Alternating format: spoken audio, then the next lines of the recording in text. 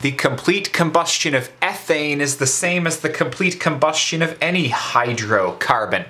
You're going to begin with that hydrocarbon itself. I happen to know that ethane is a gas at room temperature, and combustion involves burning it in oxygen. That's O2. Always. Combustion means add oxygen. Always. What you get are the common oxides of these two elements. In the case of carbon, it's carbon dioxide. And in the case of hydrogen, it's water.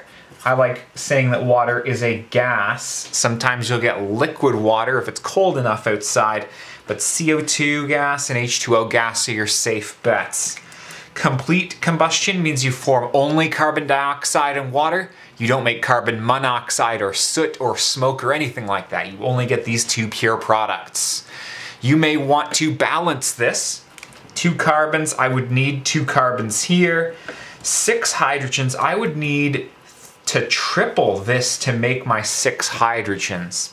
Now I'm looking ahead here. If I make that 3, I'm going to have an odd number of oxygens, and my oxygens come in pairs.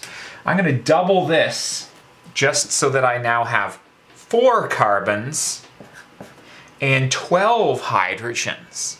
The 12 hydrogens gets balanced on the right by putting a 6 here. See how 6 times 2 gives me that 12?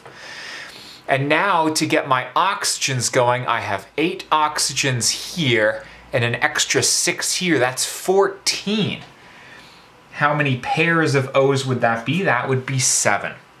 Now your teacher might accept it if you did 1, 7 halves, or 3.5, 2, and 3. I really don't care how you balance it as long as it's actually balanced.